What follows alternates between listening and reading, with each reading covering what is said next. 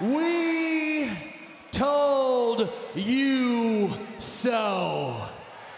We told you so! There is only one way to describe what happened to the Shield last week. Tell him, big man! We beat them down.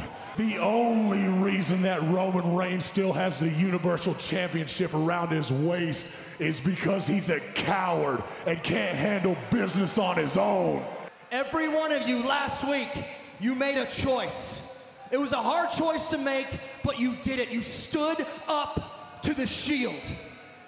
You stood up to their bullying. You stood up for what was right, and most importantly, you stood up for yourselves. WWE Universe, can you feel that?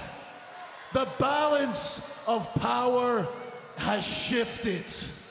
Now we are in control.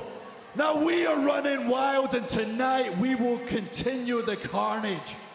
We will set an example for each and every one of you when we dismantle and dismember the B team in our tag title rematch. And that is all nothing compared to what I get these hands on Roman this Sunday when we're both locked inside Hell in a Cell.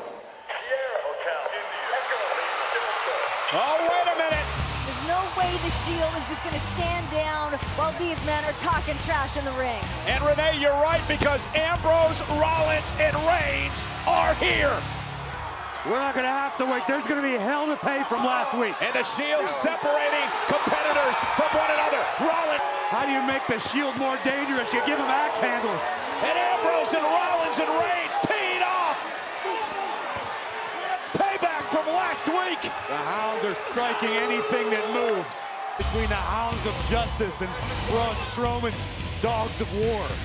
For the Shield, it is hashtag protect the yard.